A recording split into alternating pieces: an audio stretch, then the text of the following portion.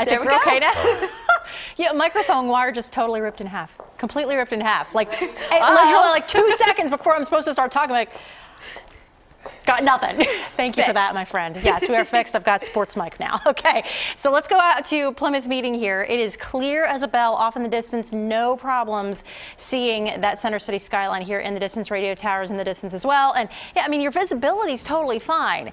But this is still, even at face value, it looks fine, right? But this is still a day that's going to have very substantial impacts on your travel. Sun glare is eventually one of those problems, but then also those gusts. So some of the most updated peak wind gusts that we've had, yep, we had a 60-mile-per-hour gust at Beach Haven. Len Hartsville picked up just shy of that further inland. Furlong, Philly, Morristown, all into the 50s with peak wind gusts so far. And eventually this is going to ease up, but not really anytime soon. We've got a high wind warning right through 6 p.m., so just shy of 12 hours in addition that we've already been dealing with the wind, and we currently have wind speeds that are very, very noticeable, well into the 20s across most of the region. These are your sustained winds. Then you've got to factor in the gusts on top of all of that. So here's a look at Storm Scan 3, where there's not necessarily an organized system rolling through, but you've got lake-enhanced snow showers rolling through here, and some of them have made it as far south as I-80, northern portion of that northeast extension. So that would be the reason that you're finding a few flakes if you see them that far north. The rest of us are just in the sunshine,